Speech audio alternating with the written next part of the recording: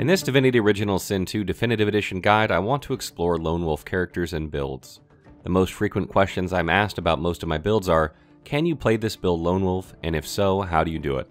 As it takes a lot of time to answer these questions, and I'm not generally fond of repeating myself, I decided to create this guide.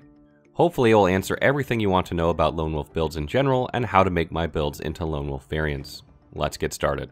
The Definitive Edition has changed the way Lone Wolf works because you can now no longer pump attributes past 40 with attribute points, and you cannot increase combat abilities past 10 with ability points. What this creates is an overabundance of points to place and not always a clear picture of where to place them. As it stands now, you will hit the cap for your primary attribute, Strength, Finesse, Intelligence, at level 7, and you'll hit your combat ability cap for a particular skill at level 5. This is of course supposing you don't diversify, but allowing for some of that, you're still looking at level 7 or so to reach these caps. Since more than half of the game is played after that point, it leaves a lot of players wondering how to efficiently progress their builds. To help answer those questions, let's begin by taking a deeper look at attributes.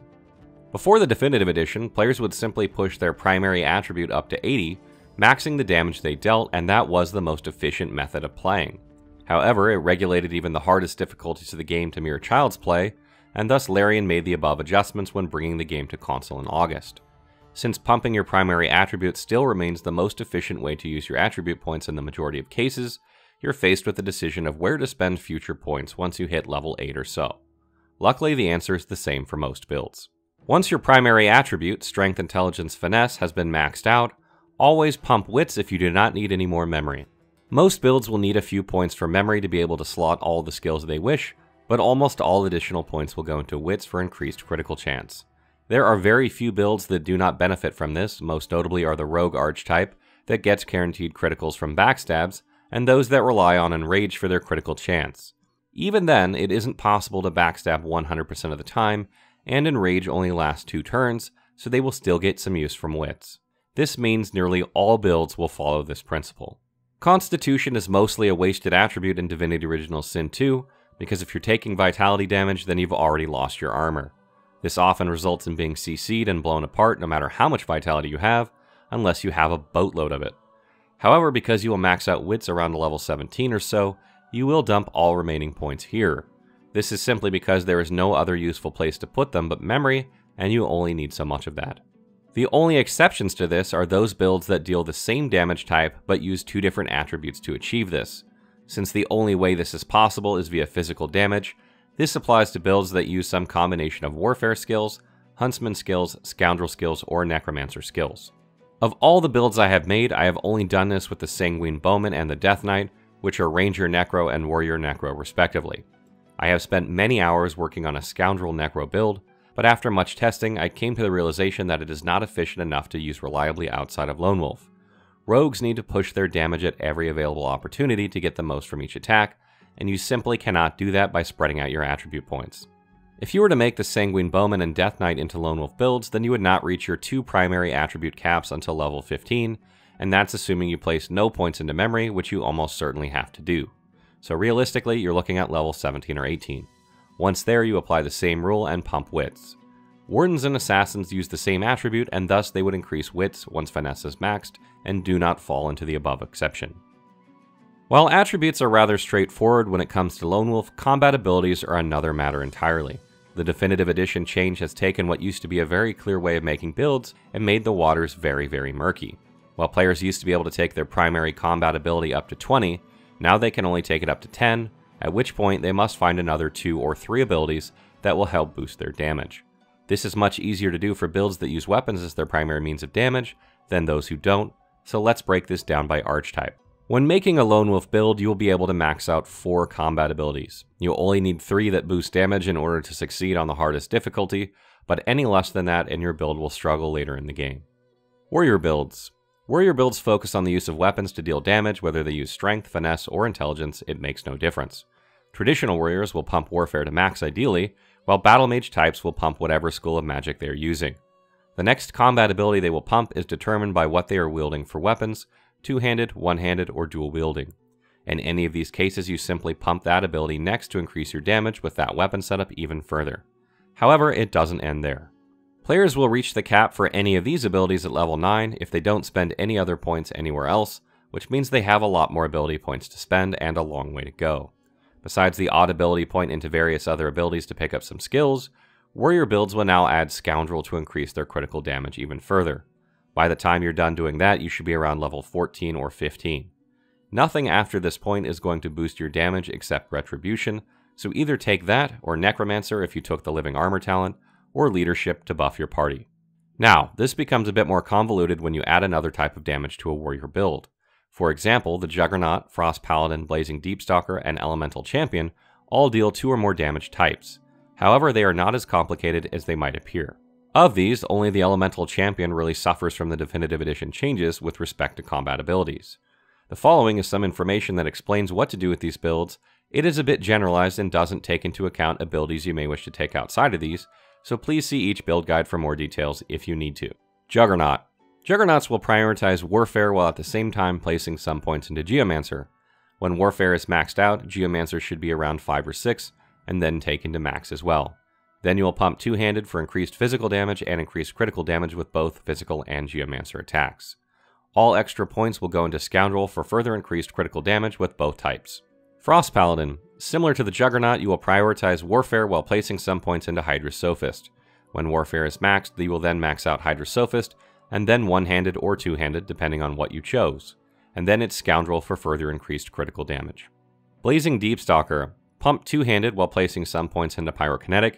When two-handed is maxed, Pyrokinetic should be around 5 or 6, and then it should go up to max. Max out Warfare and then Scoundrel for further increased physical damage and critical damage. Elemental Champion. Pump two-handed to max, followed by 2 schools of magic that matches the damage type of your favorite 2 staves, and then follow up with Scoundrel for increased critical damage. Note that this build has seriously been nerfed by the Definitive Edition change, and is much harder to play. In short, you are simply prioritizing your primary damage type first, and then pumping up your secondary source. Mixed damage builds really shine in Lone Wolf, because the extra ability points can be put to better use than those that only have one in most cases. Also note that two-handed works exceptionally well with mixed builds, because the critical damage multiplier will apply to all of your skills.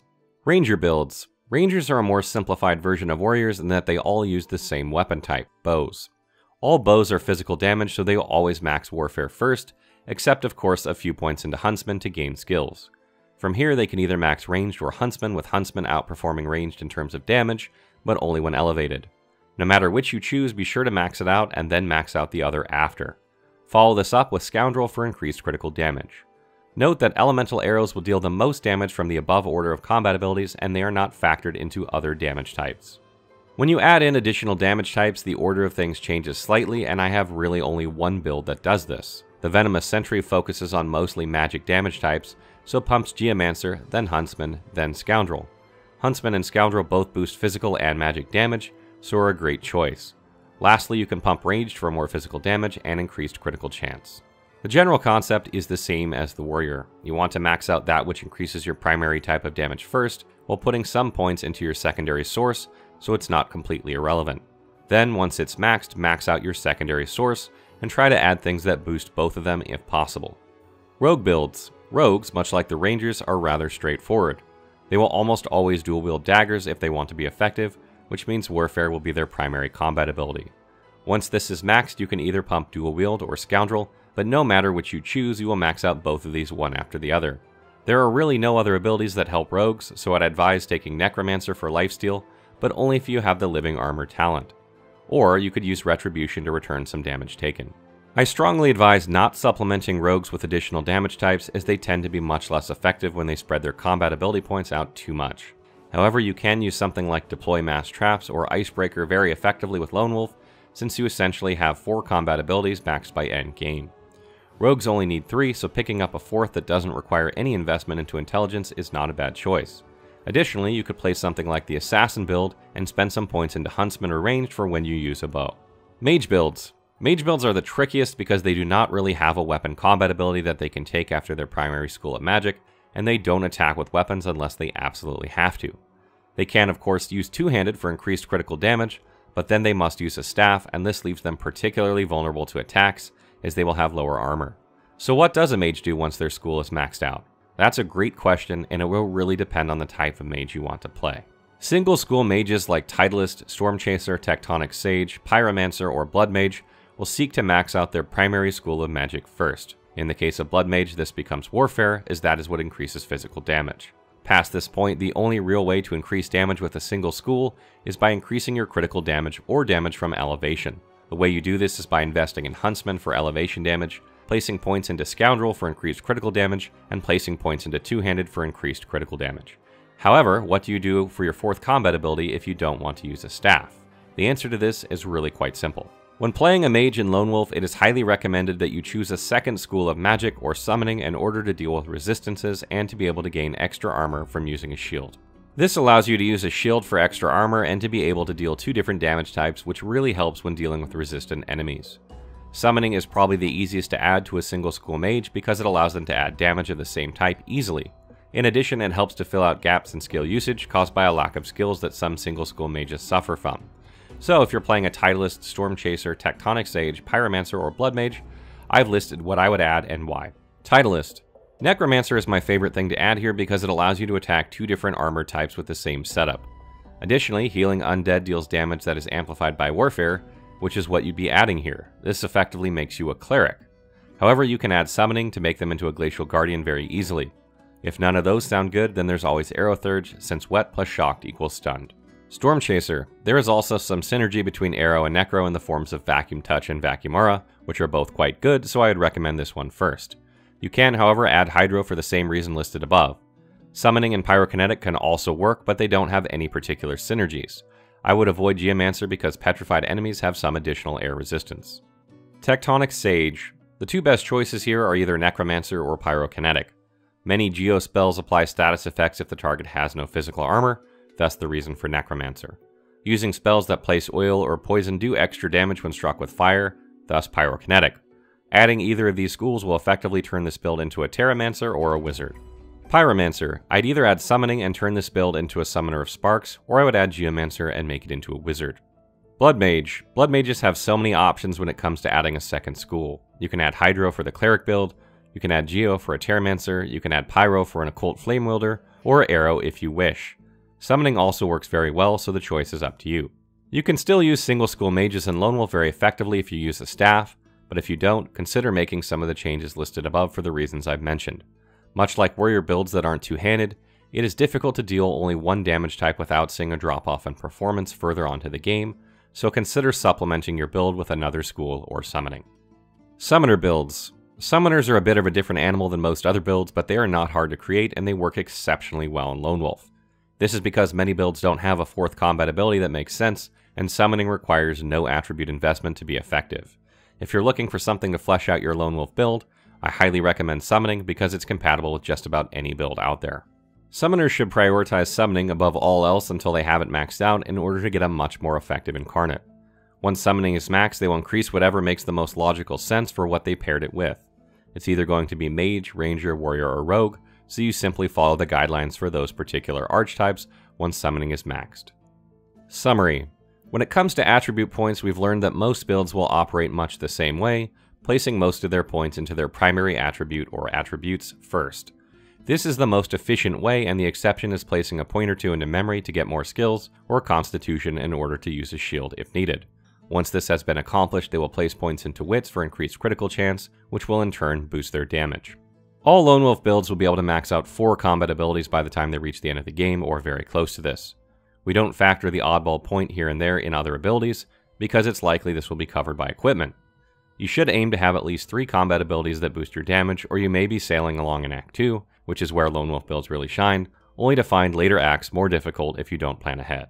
Single school mages are now among the hardest builds to play in Lone Wolf, because while they have means of increasing their damage, they are heavily reliant on circumstances they cannot always control. Elevation is not always possible in some fights, and their critical chance must be very high in order to make use of that extra critical damage. Since critical chance is somewhat reliant upon gear, you may have a harder time if you don't get good equipment. Be sure to take the Hothead talent when playing a single school mage for increased critical chance when at full health. Lastly, I've compiled a cheat sheet of my build so that you can see just what 4 combat abilities I recommend maxing when playing them in Lone Wolf.